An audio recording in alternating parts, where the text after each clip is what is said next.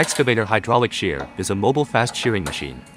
In recent years, traditional manual cutting and dismantling have been stretched. High costs and shortage of human resources have become a problem. Hazardous waste management and environmental testing expose some new weaknesses. Now, excavator shears replace traditional manual dismantling work. The design and innovative way of the shears guarantee high energy operation and powerful shearing force.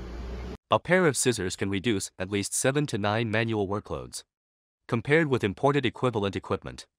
The price is nearly 70% off. This type of shears is suitable for a variety of excavator models on the market. Can be installed on the boom and arm of the excavator. Easy to move. Can be used flexibly in various occasions, fast and efficient. Its components use a rotary motor with a gearbox. Can rotate 360 degrees and make the rotation more stable. Sharp and wear-resistant blade brings powerful shearing force. The scissors can be used for the dismantling of scrapped cars, building steel structure demolition, scrap iron processing shearing, and shearing of scrap steel.